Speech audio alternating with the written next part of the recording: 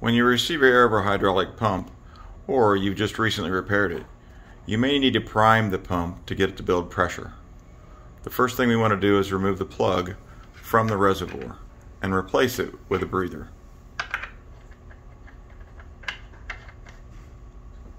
Then we want to remove the CVP2 check valve, and using hydraulic oil, fill the cavity up to the bottom of the threads with oil. Next, insert the check valve and torque it to 200 inch-pounds.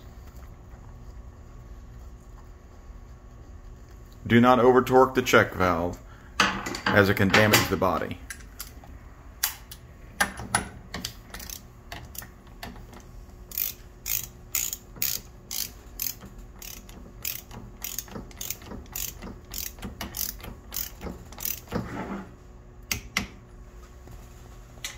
Using the air regulator, increase the air supply until the pump starts to pump.